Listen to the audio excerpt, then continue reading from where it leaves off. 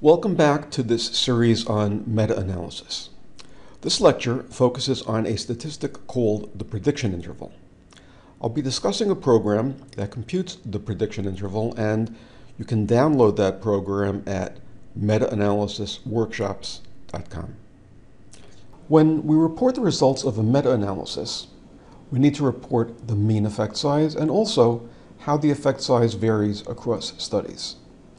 The variation in effect size is critically important when we consider the potential utility of an intervention. For example, consider a fictional meta-analysis of studies that assess the impact of a new vaccine.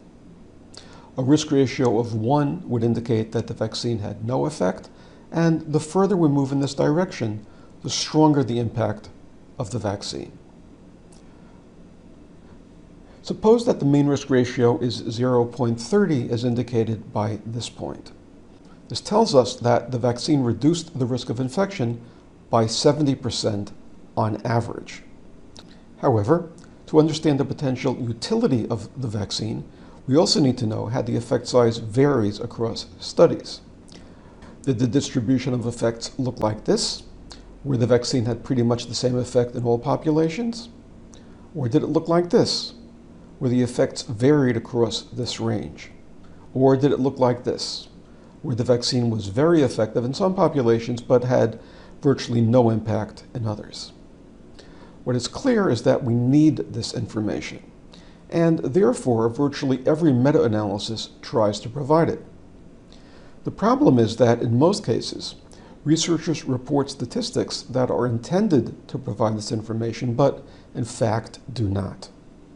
For example, some researchers believe that the confidence interval tells us how much the effect size varies, but in fact, the confidence interval does not provide this information.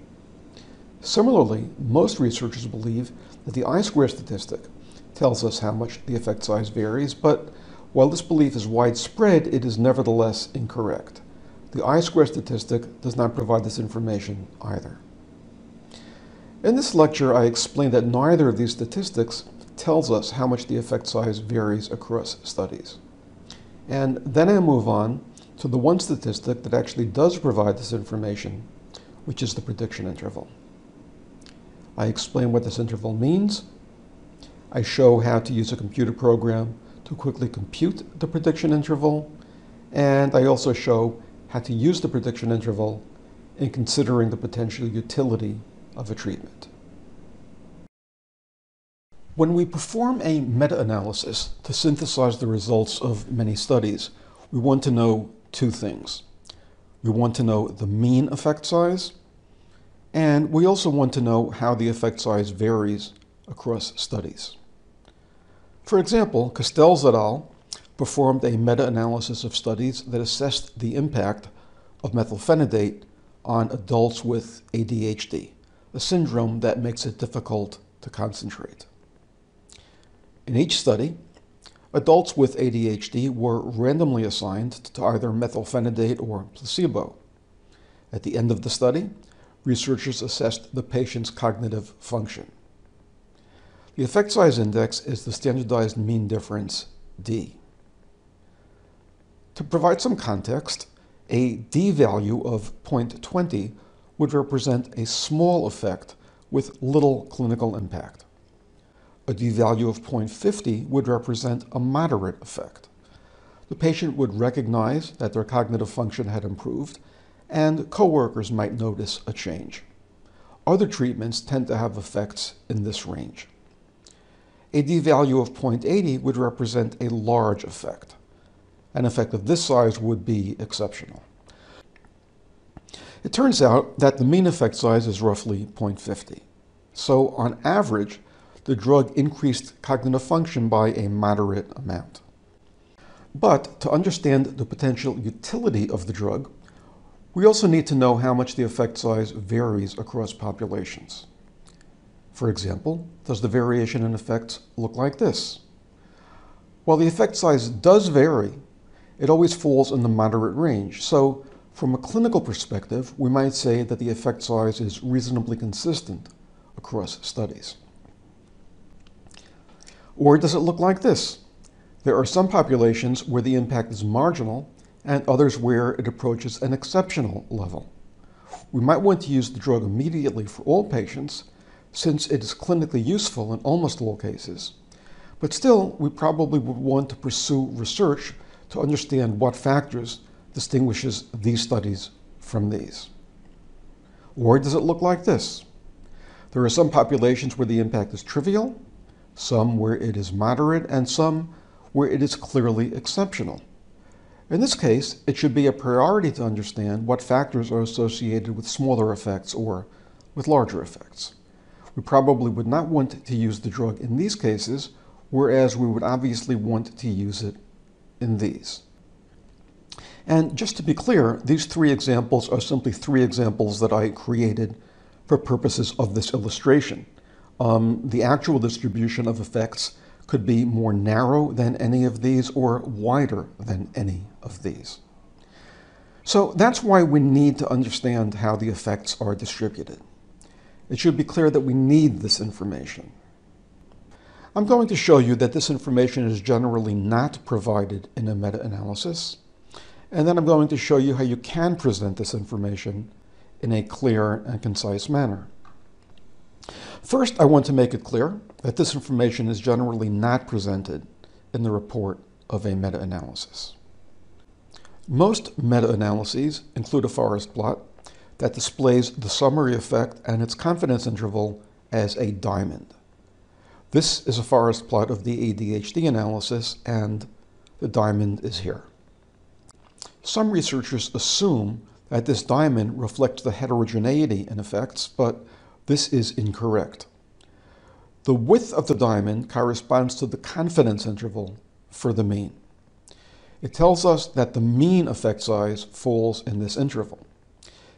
While we can use a diamond to reflect the confidence interval, we can also use a point estimate bounded by a line, as I'm doing here. Again, this point corresponds to the mean effect size, and this line corresponds to the confidence interval. To this point, we've been looking at the forest plot. While the forest plot is useful for displaying the results of all the studies in the analysis, I'm going to use a different plot to display the dispersion in effects. The new plot looks like this. And the confidence interval that had been displayed on the forest plot, either as a diamond or as a line, is displayed here. The scale is different than it had been in the forest plot, but the values are the same and the meaning is the same. The confidence interval speaks to the precision of the mean. It says nothing about the dispersion of effects. Given that the mean falls in this interval, it's possible that the distribution of effects looks like this, or like this, or like this, or it could look like something else entirely. The confidence interval tells us nothing about how the effects are distributed. Another common mistake is to think that the I-square index tells us how widely the effects vary. In fact, though, I-squared does not provide this information.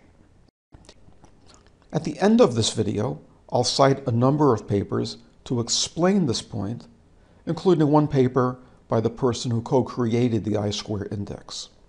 But for now, I can show you empirically that the I-square index does not tell us how much the effect size varies. I'll actually give you I-square. In this analysis, I-square is 47%. Based on that information, does the distribution of effects look like this, or like this, or like this, or like something else entirely? The answer is we don't know. I-squared does not tell us how much the effect size varies. So to recap, it should be clear that in order to have an informed discussion about the clinical implications of the heterogeneity, we need first to know what the heterogeneity actually looks like. We don't get that information from the confidence interval, and we don't get it from I-square. So where do we get it? For that, we need something called the prediction interval. If you're using the software Comprehensive Meta-Analysis version 4, the program will compute the prediction interval automatically. If you're using an earlier version of comprehensive meta-analysis or another program entirely, then you can use software that I've posted on our website. This software computes the prediction interval and will also plot the entire distribution of effects. This is how it works. I need to select the effect size index, and that would be the standardized difference in means. Then I go ahead and enter the data. The mean effect size is 0.506. The upper limit of the confidence interval is 0.650. Tau square, the variance of true effects, is 0.039. And the number of studies is 17. Here we have the mean and the confidence interval. The mean is roughly 0.5, and the confidence interval is 0.35 to 0.65, which tells us that the mean effect falls someplace in this range. Then we turn to the distribution of effects. I can see that the impact of the drug is small in roughly 20% of populations, moderate in roughly 60%, and large in roughly 20%. Okay, to be clear, these judgments are subjective. Different people will have different opinions about what effect size should be considered small and what effect size should be considered moderate. That discussion is necessary and encouraged. The only point that I am making is that when clinicians sit down to have this discussion, they want to discuss how to proceed based on the fact that the distribution of effects looks like this. We don't want a situation where one thinks the distribution looks like this, and the second thinks that it looks like this, and a third thinks that it looks like this. When possible, it would be good to include this plot along with any presentation. You can actually click Export to PowerPoint or Export to Word. When it's not possible to include the plot, we can summarize the information in the plot by reporting the prediction interval, which is given here. This says the true effect size in 95% of all comparable populations falls in the interval 0.06 to 0.96. The reason this is called a prediction interval is this. Suppose that someone was planning to use this drug in a new population, which had been selected at random from the same pool as that employed for the analysis. She asks me what impact the drug will have in this new population, and I predict that the effect size will fall in the interval of 0.06 to 0.96. And when I do that, I'll be correct some 95% of the time. The interval is intended to capture the true effect size in 95% of all comparable populations. Some 2.5% will fall below this point, and another 2.5% will fall above this point. To this point, I've displayed the caption that reports the prediction interval. There's also a second caption that reports the confidence interval.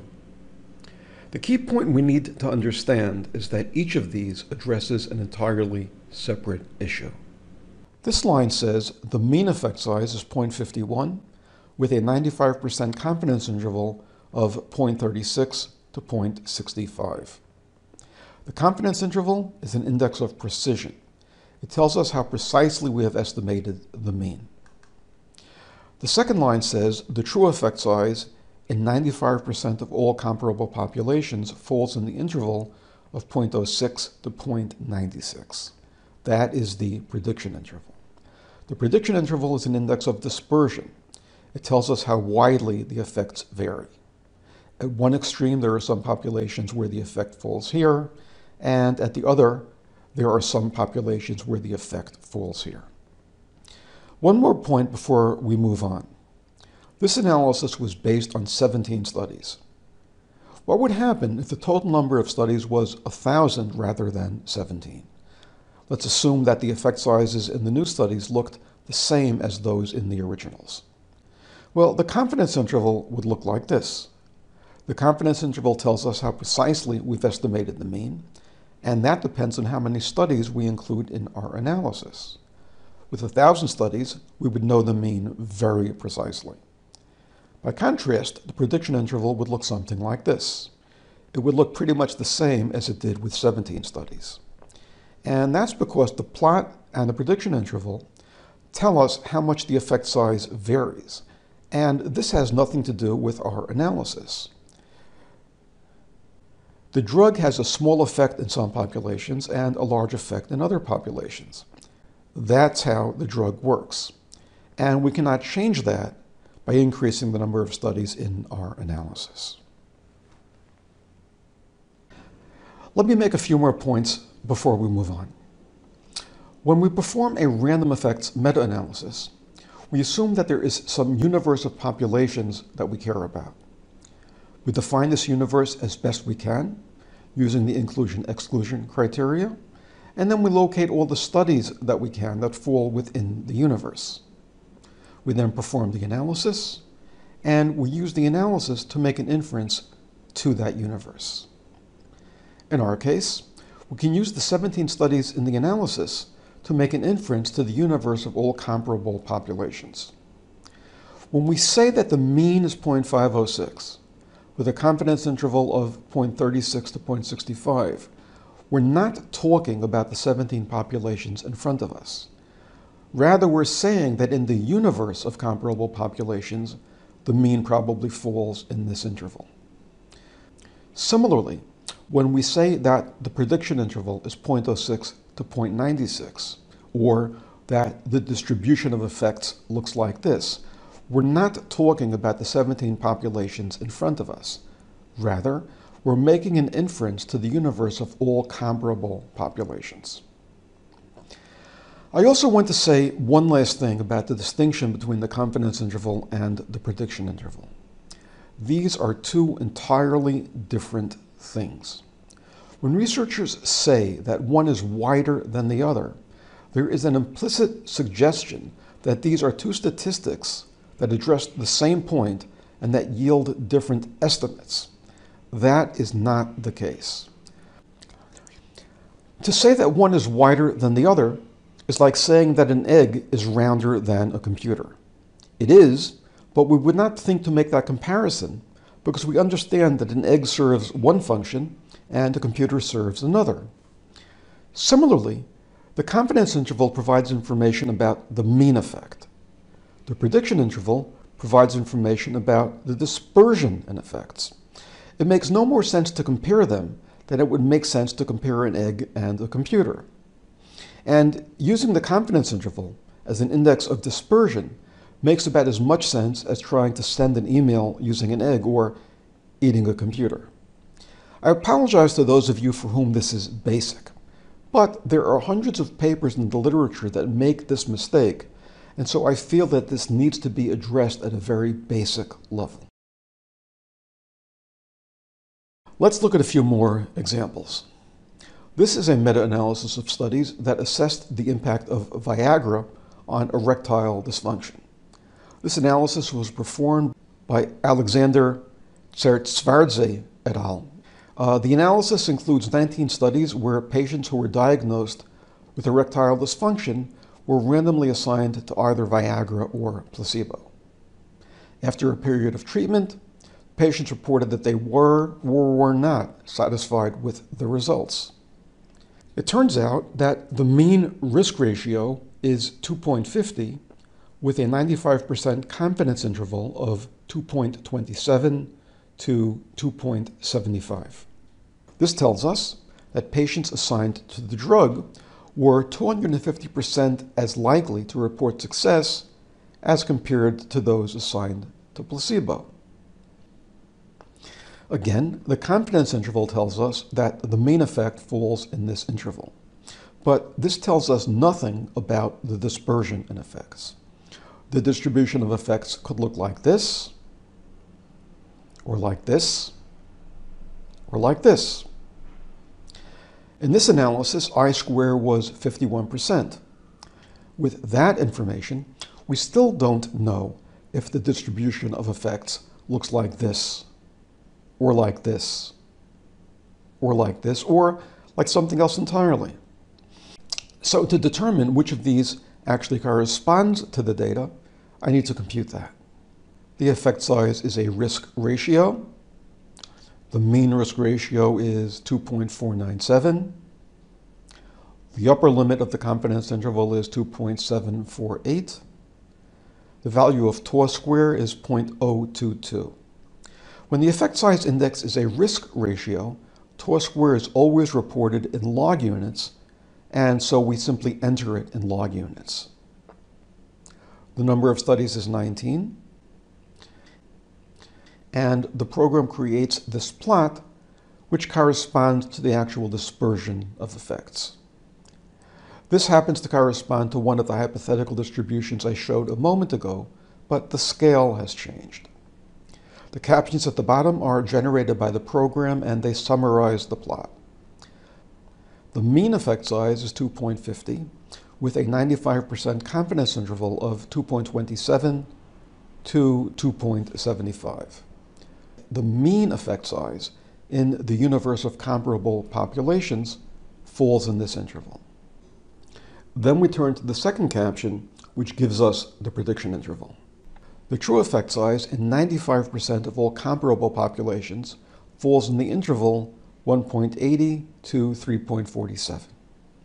At one extreme, there are some populations where the risk ratio will be as low as 1.80, and at the other extreme, there are some populations where the effect size will be as high as 3.47. It seems to me that, from a clinical point of view, the drug is effective in all comparable populations. At the same time, the impact in some populations is substantially greater than in others, and it would make sense to see what moderators are associated with this. As I said in the earlier example, clinicians will want to discuss what this dispersion means, but they should start the discussion with a common understanding of what the dispersion actually is, and that is what this plot provides. Let's do one more example using risk in one group. This is an analysis that looked at the risk of death from mitral valve surgery in patients more than 80 years of age. The analysis was performed by Fausto Biancari et al. They report that the mean risk of death is 17%, with a confidence interval of 14% to 19%. So we know that the mean risk falls in this interval. But what does the distribution of effects look like? Let me add that I-square is 63.5%. With that information, does the distribution of effects look like this? Or does it look like this? Or does it look like this? Or like something else entirely? The only way to know is to actually compute the prediction interval.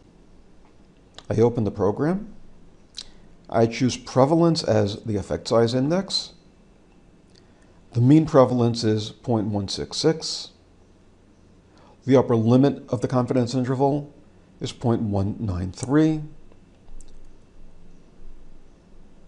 For the analysis of prevalence, or in this case incidence, there are several transformations that may be used. We assume that the logit transformation was used, and this program should only be used if that was actually the case. The value of tau square in logit units is 0.080. The number of studies is 25, and the distribution of effects looks like this. The program creates this plot, and this corresponds to one of the hypothetical distributions that I showed a moment ago. The captions at the bottom are generated by the program, and they summarize the plot. The mean effect size is 0.17, with a 95% confidence interval of 0.14 to 0.19. This line corresponds to the confidence interval. It tells us that the mean effect size in the universe of comparable populations falls in this interval. So much for the mean effect. We also want to know about the distribution of effects, and for that we turn to the prediction interval. And the true effect size in 95% of all comparable populations falls in the interval 0.10 to 0.27. So at one extreme, there are some populations where the risk will be as low as 10%, and at the other extreme, there are some populations where the risk will be as high as 27%. My interpretation would be that the risk of death is substantial in all these populations, but substantially higher in some than in others. If I needed to advise someone about the risk of having the surgery, it obviously matters if the risk is 10% or 27%. So this tells me that we need to understand when we can expect the risk to fall around here and when we can expect it to fall around here. In fact, this is what the researchers did in this analysis. But before they get to that, they want to understand how widely the risks vary. And that's what this plot tells us. It tells us that we're dealing with risks that fall over this range rather than one of the ranges that we saw a moment ago. I want to present one more example to make an important point. This is an analysis of studies that looked at the use of a second antipsychotic drug to augment clozapine in patients with refractory schizophrenia. The analysis was performed by Taylor et al. Patients in one group were given clozapine plus a second antipsychotic. Patients in the other group were given clozapine alone. The analysis looks like this. We're looking at the severity of symptoms, so a low score is good. A d-value to the left of 0 favors the use of a second drug. A d-value to the right of 0 tells us that the second drug might actually be harmful. The mean effect size is minus 0.24, with a 95% confidence interval of minus 0.45 to minus 0.03. Since the confidence interval excludes 0, the mean effect size is statistically significant. We reject the null hypothesis that the mean effect size is 0, and we conclude that the treatment is effective. Now let's have a look at the distribution of effects. I'll set the effect size index to D. The mean effect size is minus 0.239. The upper limit of the mean effect is minus 0.026. Tau squared is 0.062. And the number of studies is 15. So this is a plot of the effects. In this analysis, the result was statistically significant. Still, there are some populations where the treatment is harmful. When I teach classes in meta-analysis, there are typically several people who find this hard to understand. They assume that if the effect is statistically significant, the treatment must be effective in all populations. But as we see here, that is clearly not the case. Statistical significance tells us only that the mean effect size is helpful. This only means that the confidence interval excludes 0, as indicated by the fact that there's a gap between the confidence interval and the point of 0 effect. It says nothing about the effect size in any single population. That said, the people who raise this question are simply being logical. To rephrase their question, if an effect can be statistically significant, but still harmful in some cases, why should we declare that a treatment works based on statistical significance alone? Shouldn't we also look at the dispersion in effects? Of course, the answer is yes, and that is why we should always report the prediction interval. There are 3 last points that I want to make in closing. First, if you actually want to learn about any of the treatments I used in my examples, please go back and read the original paper. Don't rely on this video. Second, estimates of heterogeneity are only reliable when the analysis includes a reasonable number of studies. The minimum number of studies that you would need to obtain a useful estimate of heterogeneity will depend on a number of factors, but 10 studies could serve as a useful minimum. I would only expect the prediction interval to be useful if the analysis included 10 studies or more. However, don't think that this is a reason to use I-square or some other index. The need for 10 studies applies to I-square it applies to tau-square, and it applies to all other statistics that address some aspect of heterogeneity. The last point is this. I said several times that I-squared does not tell us how much the effect size varies. And you may be wondering what it does tell us. I don't go into that here because I find it's better to address one issue at a time. There is another module in our workshop dedicated entirely to I-squared. For more information about the workshop, please visit our website, metaanalysisworkshops.com. I also address this issue in a number of other places, and these also provide the formulas for computing the prediction interval. The first of these is a paper called Basics of Meta-Analysis. I-squared is not an absolute measure of heterogeneity. This was published in Research Synthesis Methods, and this is a paper that I co-wrote with Larry Hedges, Julian Higgins, and Hannah Rothstein. Julian Higgins is the person who co-created the I-squared index along with his colleague Simon Thompson. I mention this to make it clear that Julian agrees with the points that I've made here. I-squared was never intended to tell us how much the effect size varies. Another paper is this one, which was published in the Journal of Physiotherapy, and the paper is called Research Note. In a meta-analysis, the I-squared index does not tell us how much the effect size varies across studies. I also discuss this at length in my book, Common Mistakes in Meta-Analysis and How to Avoid Them. On the book's website, you can download the section on heterogeneity, where this is covered in detail, and the PDF is free. I would also recommend this paper by Joanna Inthout et al. The paper is titled, A Plea for Routinely Presenting Prediction Intervals in Meta-Analysis. These issues are discussed in our text, Introduction to Meta-Analysis by Michael Borenstein, Larry Hedges, Julian Higgins, and Hannah Rothstein. These issues are addressed in both editions, but are covered in much more detail in the second edition, which is scheduled for release in late 2020. And you might also want to have a look at our workshops and our software. Sign up on this website and we'll send you information from time to time. This is also where you can download the Prediction Intervals program. If you have any questions, please feel free to contact me. This is Michael Borenstein, and my email is michael@metaanalysis.com. Thank you.